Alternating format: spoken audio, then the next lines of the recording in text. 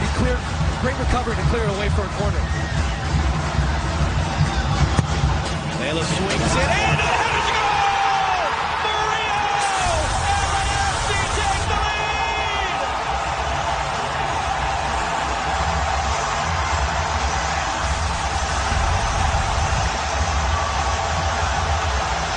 Well, here's the thing.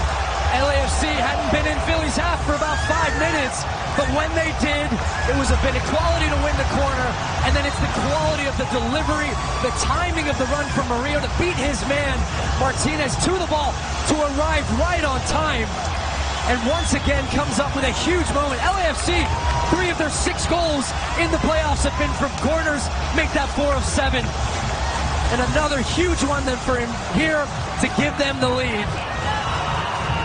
Once again,